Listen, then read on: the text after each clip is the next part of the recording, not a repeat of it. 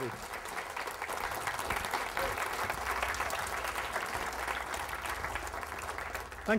Thank you very much. I'd like to say good morning, Edinburgh. I just wanted to say that. It's great to be here. I'll just get myself organised here, get all my little odds and ends sorted out. I like odds and ends, it helps me talk. My talk today, I've decided to call 4 questions I'd like to ask myself. So I guess it's like a politician, to be sure that you get the answers you want to talk about, you make sure that the questions are organised as well. But these are actually questions I get asked a lot, so hopefully they'll be questions that you'd like to hear the answers to as well. And the very first one is a question that's actually unique to me. It's not one of those questions that all authors get asked. And that question is Garth Nix your real name? Because it sounds like the perfect made-up name for a writer of fantasy. I mean, you just automatically think, okay, that guy's got to be a writer of fantasy books with a name like that. And actually, it is my real name. It's not a pseudonym, even though it's perfect for it. I mean, one of the other things about it, of course, is Nix is in the middle of the alphabet. And when authors gather, as they do, to discuss what pseudonyms they would like to have, it seems to be a very common thing with authors. We all want to have pseudonyms for some reason. There's a sort of an attraction about making up pseudonyms, whether you use them or not. And one of the theories about pseudonyms is that you should choose one, your surname, it's in the middle of the alphabet, because when the books are put on a bookshelf in a bookstore, they start at A on the top left and they go down to Z in the bottom right, something in the middle, like N, will be exactly at eye height as you walk in. So I've got the perfect name for a writer of fantasy. But it's also unusually appropriate because both my names can also be found in the dictionary. I don't think that's very common. Now, Garth, of course, means a walled courtyard or a walled garden, like a cloister garth in a church. That's not all that interesting. Nix, one of the meanings of Nix is nothing. I prefer to ignore that one because I don't really want to be Mr. Nothing, you know. Hi, I'm Garth Nothing. Doesn't sound very good. But much, much more appropriately for me, Nix is also a very old Germanic or Teutonic word for a merman or a water sprite. And if you look up Nix in the dictionary, you'll see that's one of the, Nix, Nixie, Nissa. They're all words referring to these mermen or water sprites. But my favourite account of what a Nix actually is comes from Encyclopedia Britannica, which I believe started in Edinburgh, even though it's Encyclopedia Britannica, many, many years ago.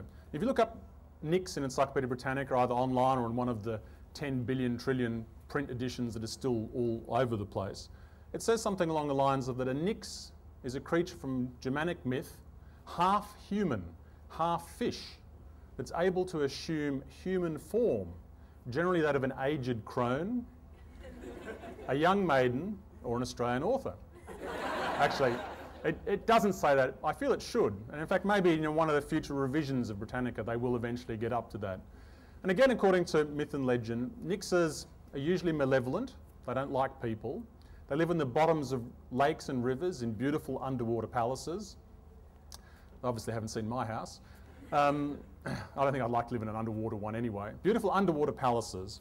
And they typically interacted with humans in only 2 ways. They used to either lure them down to the bottom of their lakes to drown them or marry them, one or the other. It was like death or marriage. Now, what's the choice? You've been dragged to the bottom of the lake. It's like, will you marry me or drown? It's not much of a question, is it? But I like to think that maybe long, long ago, one of these mythological Nixes actually married a human, and maybe I'm descended from one of these mythological creatures. So Garth Nix is an absolutely appropriate name for a writer of fantasy. Maybe by being given that name, I was always going to be a writer of fantasy. My parents, by the way, claim that they didn't call me Garth after the comic strip character, which is in the Daily Mail, I think, in the UK, and was in a paper in Melbourne, the Herald Sun. And Garth, the comic strip character, which some of you may know, was very popular in the 50s and 60s, and I was born in 1963.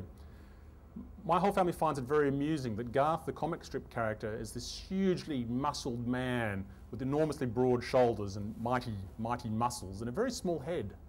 I, on the other hand, am not particularly muscled, and I have a very large head. My brothers in particular think this is enormously amusing.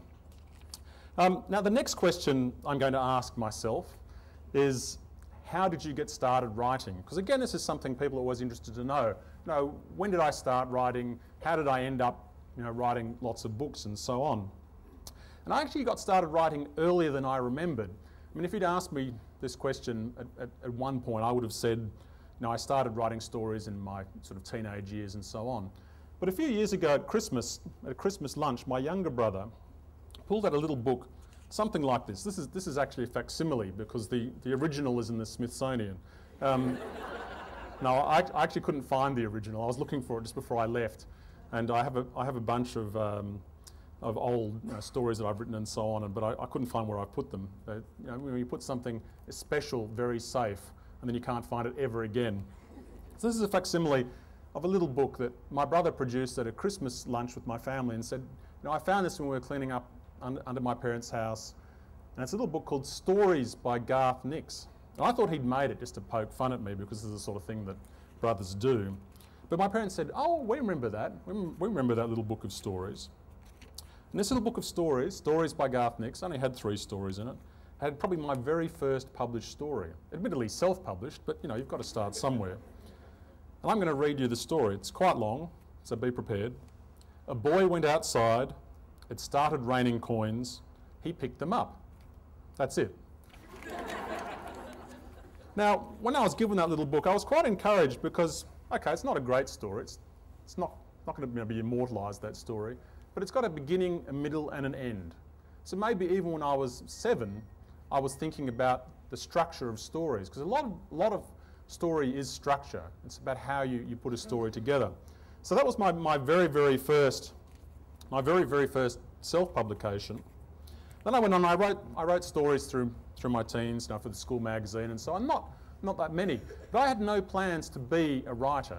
I wasn't particularly thinking of being a writer. In fact, right up until the end of my school years, I thought I was going to join the army and be an army officer. But when I was 17, I joined our equivalent of the Territorial Army and became a part-time soldier. And a few years of being a part-time soldier convinced me I didn't want to be a full-time one. So, which was a good lesson. I actually enjoyed that experience, but I also worked out that that wasn't what I wanted to do. So I had to suddenly change my whole plans, you know, for the future. And that all sort of came together when I was actually travelling here in the United Kingdom. I worked for a year to save money. I had an incredibly boring job as a pay clerk for the Australian Public Service, where I coded computer forms for a year. I had to remember all the codes to, you know, change people's pay and so on. It was immensely boring, but there was quite a lot of time for thinking other thoughts, so maybe it was also good training for being a writer. Then I came to the United Kingdom and I bought this beat-up Austin 1600 with a gold flame stripe down the bonnet that made it go much faster. And I drove all around, all over England, Scotland and Wales, and I reread a lot of my favourite childhood books where they were set. So I reread Alan Garner's The Weird Snow Brisingamen in Cheshire. I read Rosemary Sutcliffe's The Eagle of the Ninth on Hadrian's Wall. I read Robert Louis Stevenson in Scotland. You know, I read Arthur Ransome in the Lake District and so on. And I also started to write. And I bought this beat-up, everything was beat up, my car, a beat-up typewriter, a second-hand silver reed typewriter. And I wrote the first story that I actually sold on that typewriter. And I'm very sad that I don't have it anymore, because I ended up at the end of my trip, I was so broke that I had to sell my typewriter in order to get the bus fare to Heathrow just to get home. I had a ticket, but I couldn't get to Heathrow because I had no money. So that was when I started really thinking I wanted to be a writer. And I wrote most of a novel in that time when I was travelling around, a novel called Captain of the Guard. Now, funnily enough, you won't have ever seen this book because I never finished it. And it was I should have learned a lesson that I learned a bit later on. And it's a very important lesson for authors, is that you need to finish things before anything can happen. And which seems sort of obvious, but it wasn't to me at that time. And in fact, a famous author who I can't remember, which is quite typical of most of people that I quote, I think that's a fantastic quote, and then I can't remember who said it. I think an American author said, the only difference between an amateur author and a professional one is that professionals finish things. And I should have learned that, but I didn't. And so I didn't finish that book. Nothing could happen with it. I went back to Australia and I wrote other things. I wrote various stories and so on. But in fact, my next publication is also a book you'll have never seen here. This is quite an unusual little book. Again, it started off as an exercise in self-publishing, though it then ended up being published by someone else. And in 1988, this is really my first book. It's called Very Clever Baby's First Reader. And some friends of mine were having a baby, and they were sure that that baby would be the cleverest baby ever born. And I thought, well, I'm sure that's true. That baby will be immensely clever. So I made them a little card, just a little card book to say congratulations on the birth of their baby. And this little book, Very Clever Baby's First Reader, features Freddy the Fish and his easy words. And it begins, "This is Freddy Fish. The study of fish is called ichthyology." And it goes on to things like, "Freddy is called a fish because he is a completely aquatic vertebrate." Now, interestingly, and it says it's for very clever babies aged 3 to 6 months. Now, I made this for my friend's very clever baby, and then I made some more because other people were having children. And I ended up having to make these little booklets all the time for friends who were having babies who wanted to have one to give to their child. And then I ended up self-publishing it, and then, in fact, an Australian publisher took them on as well. But a bookseller friend of mine who sold them said it's very interesting because roughly about 20% of the people who picked up this book just didn't get it. They'd look at it and they'd open it and they'd read ichthyology, and I'd say, but a baby couldn't read that. There's no way a baby could read ichthyology. And then the bookseller would point out that babies can't read at all. That actually is the joke. And then they'd look blankly back at him and say, but babies can't read ichthyology. So it's an interesting test. So that was actually my very first book. And it was followed by Very Clever Baby's Ben-Hur, with Freddy the Fish as Charlton Heston.